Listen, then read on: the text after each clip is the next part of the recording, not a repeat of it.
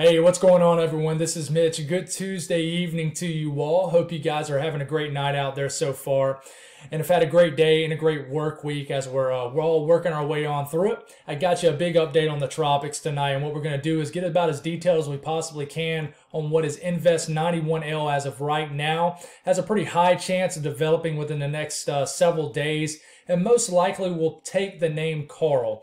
And I'm saying most likely because I have some pretty high confidence that this is going to be a named storm in the Caribbean.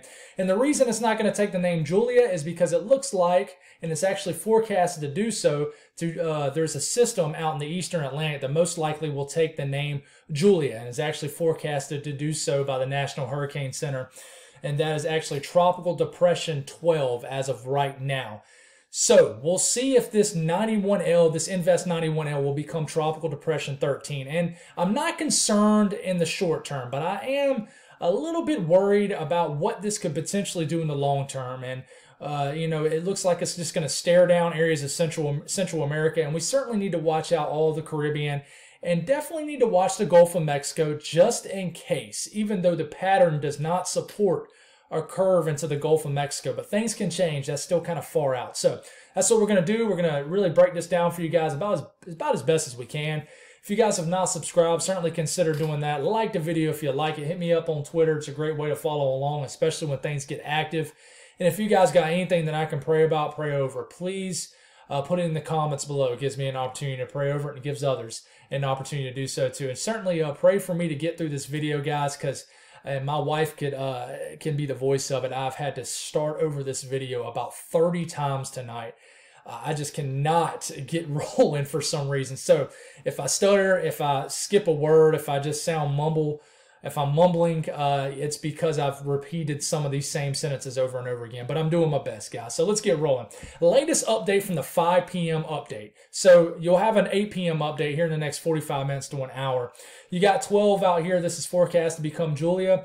And then you got a 70% chance for this to develop in the next 5 days in this area right here. This is Invest 91L. So it's most likely going to develop sometime somewhere, I would say, in the central to western Caribbean. We need to watch this.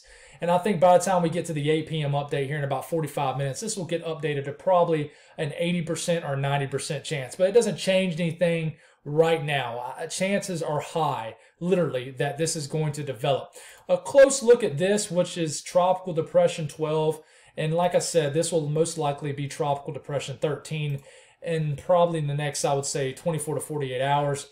But this is forecast to become Tropical Storm Julia, but not bother anybody. In fact, by the time we get to Thursday, it'll probably weaken back into a depression. Let's take a look at Invest 91L. It's a very isolated, compact system. They have not found a low-level circulation in it as of right now, but that could change sometime overnight. Popping off some pretty intense convection right now, so it's doing pretty well, and it's going to enter an environment in the Caribbean that's definitely favorable for development. Now, I talked a couple videos ago how not just me, but a lot of people were confused at why the models were lagging on showing development with this. And the reason being is because once this gets into the Caribbean, I mean, the environment is just as favorable as the environment was with Ian. So I don't see how this doesn't pop off into a hurricane once it gets into the Caribbean. And, once these systems do get into the Caribbean, become a hurricane, they're going to hit somebody.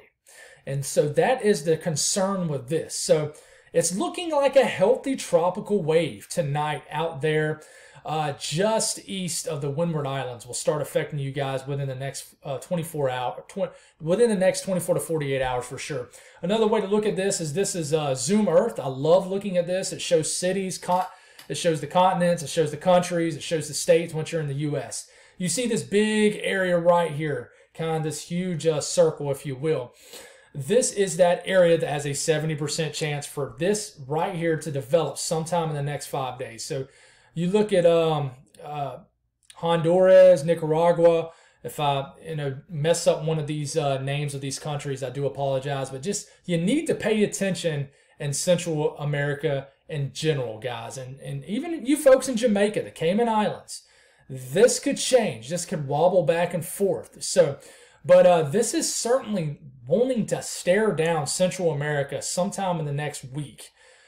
you could expect maybe some impacts, but we're just not 100% sure yet. So let's take a look at the GFS and what the latest GFS shows. We'll start this off Thursday morning. What we'll do, we'll go over some model guidance, take a look at some ensembles, and then the environment that could produce a strengthening scenario in the Caribbean. So we'll keep this rolling here. You don't see much, but here it is. Here's that piece of energy moving in right here. It starts to get into central areas of the Caribbean, probably just southeast of not the Bahamas, I'm sorry, Jamaica, around the later part of this coming weekend.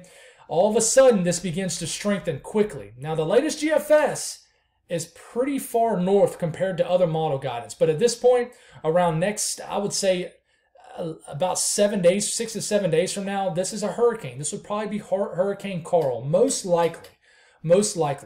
And then here it goes. It's jogging a little bit almost west-northwest, which we do not want this getting into the Gulf of Mexico. And here it goes.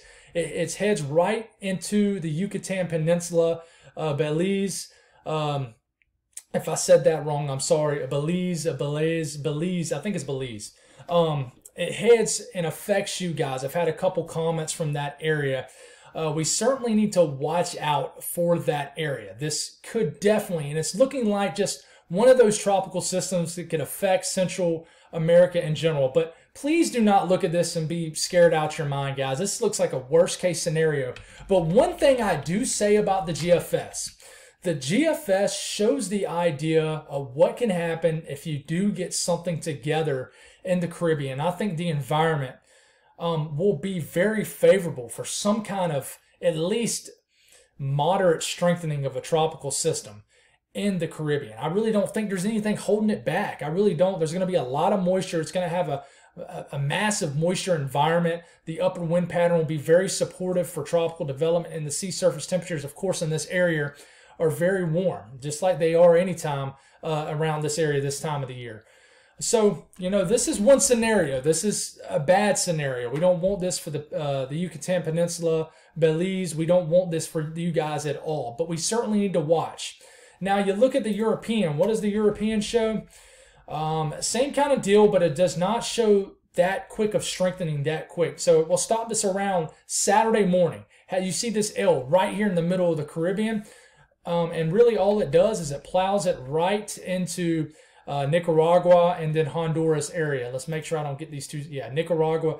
It kind of follows the same route as what the National Hurricane Center basically is saying. And this is not a cone of uncertainty or anything, but an area to watch out for development.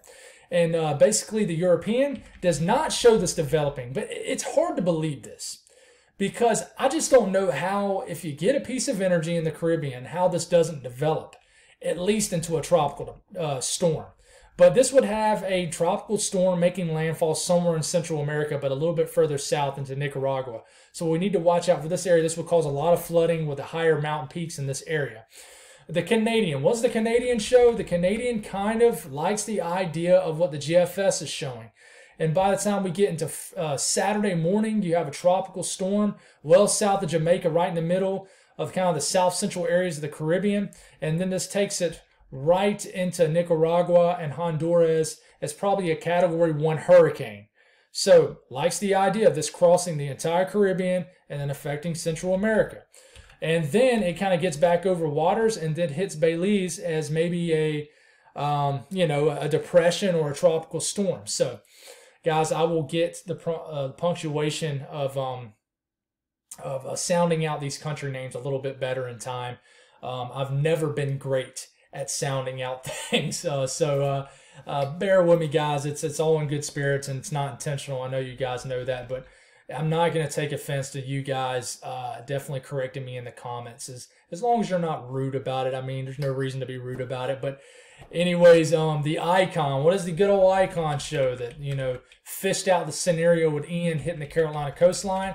Icon likes the idea of this developing somewhat, but takes more of that European route where it makes landfall as a tropical storm sometime later this weekend as a tropical storm into Nicaragua. So we need to watch out for that area. The ensemble support from the European shows anywhere from a hit to Nicaragua all the way up to Belize. So we need to watch the Yucatan Peninsula. This entire area of Central America needs to pay attention. And the reason I'm saying this is because a scenario like the GFS is not out the question.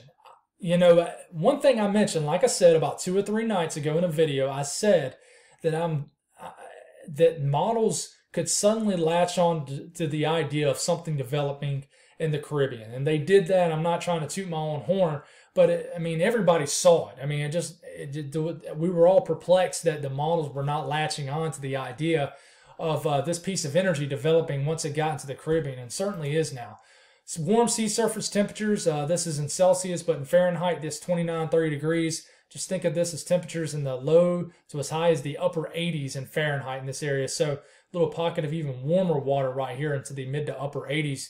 So sea surface temperatures are certainly favorable for rapid intensification. Let's hope that doesn't happen. And then you look at the upper wind patterns right here. There is absolutely no shear down here bothering this system. A little tut tries to fly in, and I honestly think this little tut right here, you see this little bowing out right here. This is basically what you call an upper level low, a tropical upper level low, if you will. This might hinder this with some shear and some dry air initially in the Eastern Caribbean. Sometimes we call this the graveyard of the Caribbean because a lot of times a tut likes to come down and really kill any tropical development, which we'd like to see. But once it gets into the Central Caribbean, kind of like what Ian did, all bets are off. I really think this could really intensify, and this becomes an environment where this storm really starts breathing and outflow develops, and we need to watch out for any kind of rapid intensification. So, you know, going back on Zoom Earth, watch out. You need to keep an eye on this, even if you're in Jamaica, the Cayman Islands, and even, you know, up into Cuba, Cancun, you know, the Yucatan Peninsula. You folks need to watch Honduras, Nicaragua, Belize. You certainly, Guatemala, you know, also, because obviously these heavier rains will move into this area. You need to watch in these areas of the Caribbean and just of the world that we need to watch for this, because I don't see how anything couldn't rapidly develop in this area with the environment that's going to be in place. You know, so we need to watch this. Hopefully my delivery will not be as sloppy in the morning, guys. I'll give you a big update on this. But for you folks in the U.S. wondering, okay, well, we're good, do not let your guard down in the Gulf of Mexico, because if you get a stronger system earlier on, like the GFS, it could try to move a little bit more north in latitude. So we'll watch this. But this will be a big storyline, especially for our folks in Central America.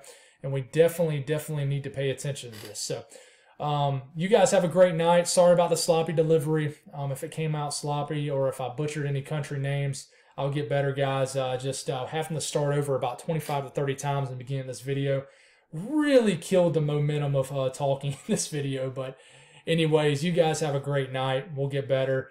God bless all y'all, and I'll talk to y'all in the morning.